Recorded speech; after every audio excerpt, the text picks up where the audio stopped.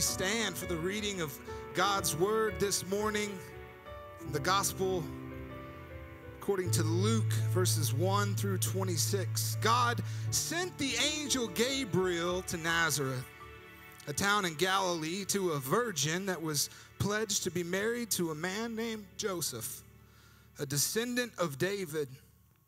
The virgin's name was Mary. The angel went to her and said, "Greetings, you who are highly favored.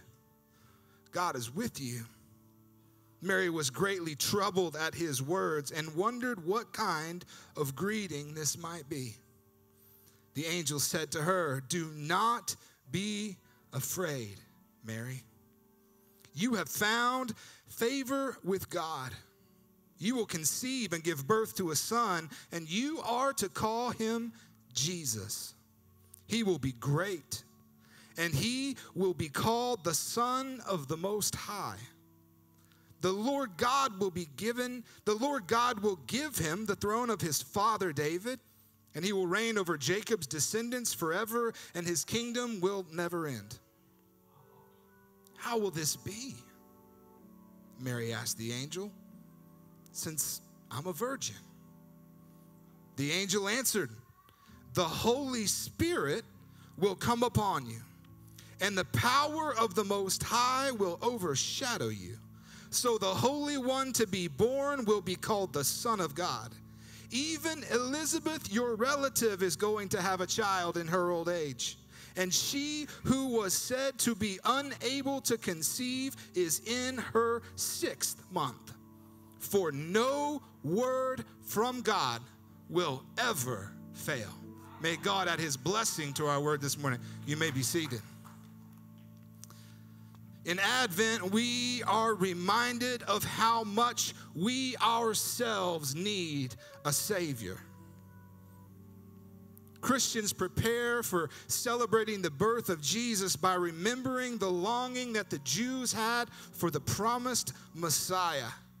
And we celebrate and are reminded of how much we need someone to save us as well.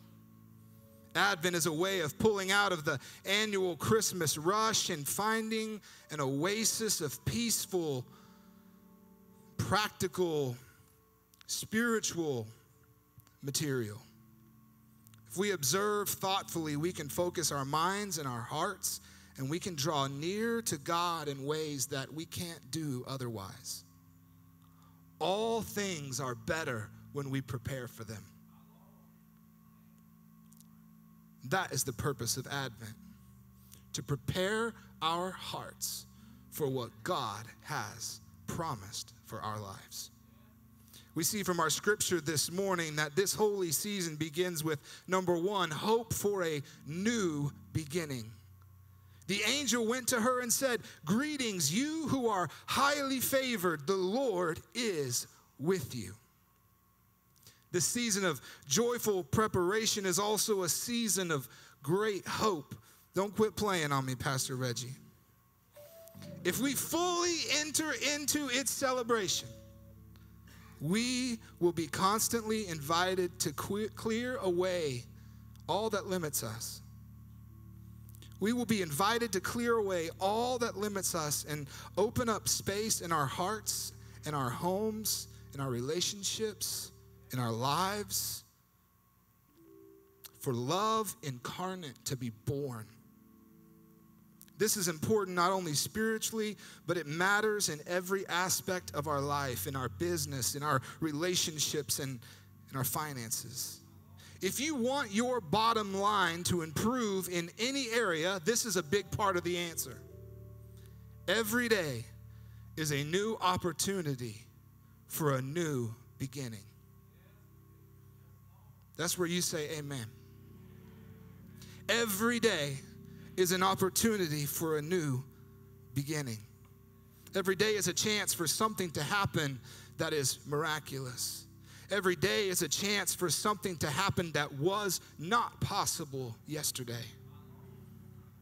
The candles we light symbolize Jesus Christ, the true light of the world. And it is he who can dispel the hopelessness of an age which has almost lost hope. Not just simple hope, but an Advent hope. The kind of hope that was proclaimed by Jesus' cousin in Isaiah 40, like a voice of one calling out in the wilderness, prepare the way for the Lord. The message we are able to hold close in our heart and to share with the world is that the Lord is always coming with an answer to those who make room for a miracle. If there is no room in the inn, then prepare a place in the stable, because the Lord will be born. One way or another, the Lord will be born. This season also begins with, secondly, our hope for a miracle. In verse 35, we read, the Holy Spirit will come on you, and the power of the Most High will overshadow you. What was it about this time and this place in Israel that needed hope? Why was the soil so fertile for a miracle? Because that's the only place where a miracle can happen, in an impossible circumstance. The impossible circumstances of a hopeless situation create the perfect environment for a miracle.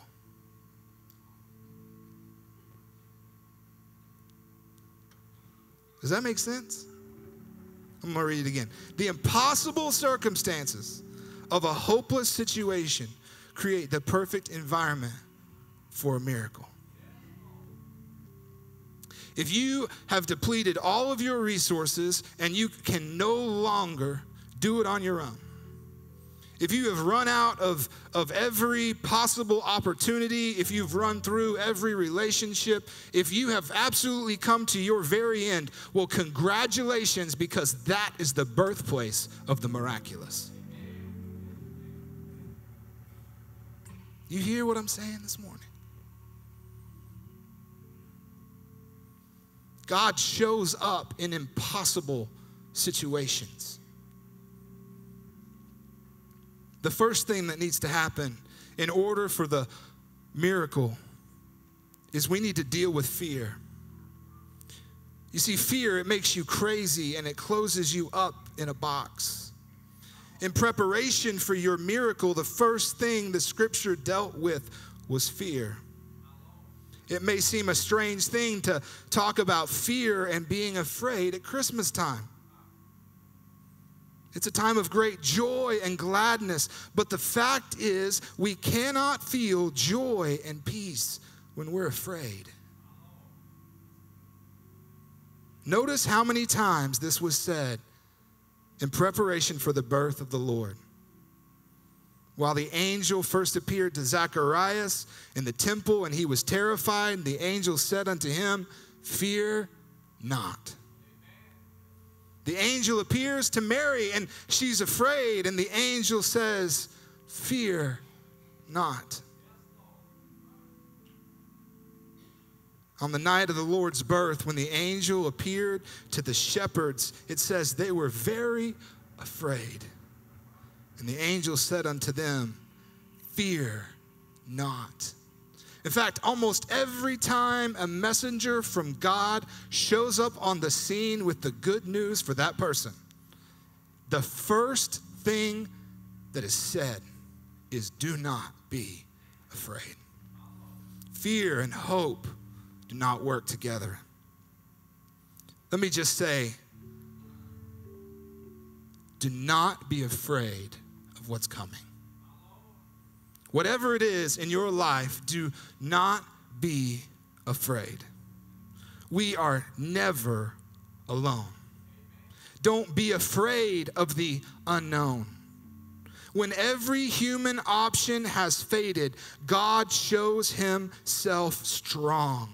The power of the Most High will overshadow you. Amen. Your answer will be something that is being born brand new that was not there yesterday. Our job is not to figure out how an impossible situation or an impossible miracle can happen. We try to make God small enough to understand by giving him options. But if you really had options, you wouldn't really need a miracle. The very idea of a miracle with options is a contradiction of terms. Our job is not the details, it's to prepare the way for the Lord so that the miracle can be born into our situation. We prepare the way by opening up to infinite possibility and removing our expectations and our instructions. We stop telling God how and when he is supposed to show up, because that is a prescription not for hope, but for hopelessness. Trying to change other people or manipulate them is a prescription for hopelessness. But there is infinite possibility every single day if we only have eyes to see it and call it what it is: miraculous.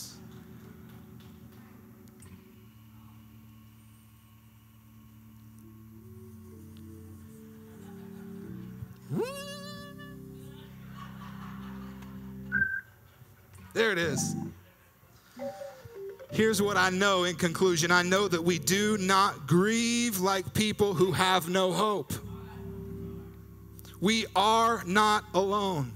We are not abandoned, even if you feel like it. We are not orphans, and fear will tell us that we are, but that comes from our mind and not our spirit. In our spirit, we know the truth that miracles begin with the resolution of fear. And perhaps that is the largest miracle of all, the end of fear. No matter how scary things seem, God will never leave us alone. For no word from God will ever fail. Whatever it is you're afraid of, the word of the Lord is this: fear not. It is when all natural hope is gone that we find the depths of God.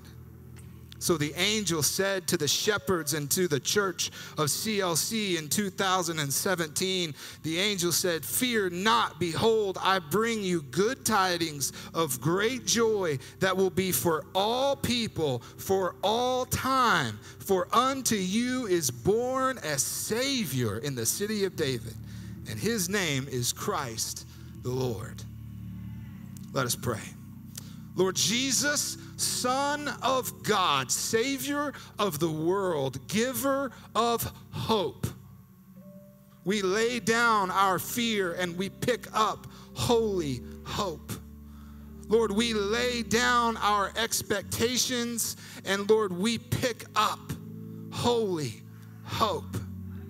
Thank you for being born, for being our Savior. Thank you for all you have done, all that you are doing, Lord, and all that you will do for us in the future. We love you. We put our hope and our trust squarely in your hands today. In Jesus' name we pray. Amen.